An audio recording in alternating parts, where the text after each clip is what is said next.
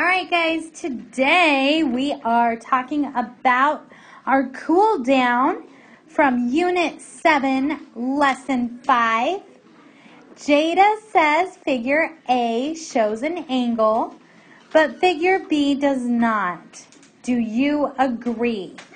Explain your reasoning. Okay, so if I take a look at both of these, I know A is an angle.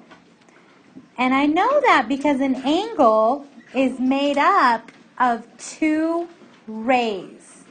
And if you guys remember, a ray has an endpoint and an arrow, right? Okay, so a ray is made, see, now I forgot what I was saying. An angle is made up of two rays, and they meet at one point. That point has a special name. Who remembers the special name for this point? And it is not point. Chase. Vertex. Good job. So that is the vertex. Guys, this thing right here is a curve. It is not an angle. Okay. All right. Let's look at number 2. I'm going to switch colors. Okay, number 2. Identify the angles in each letter and draw the rays to show each angle. So first of all, I see an angle right here. And what kind of angle is that, guys? Right. Right. So we have a right angle.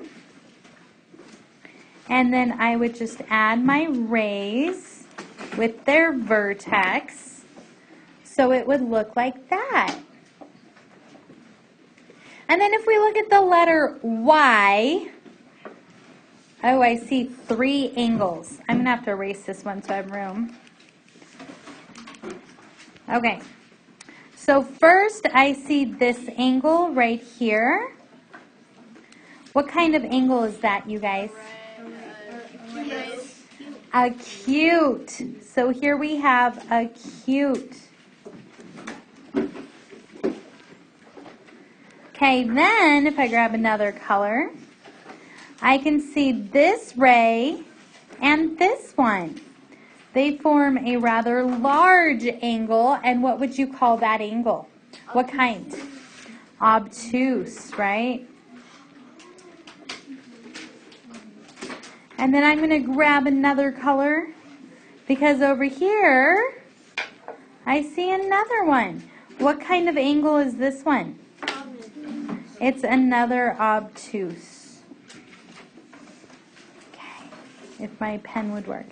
All right, and literally that was your cool down for lesson 5.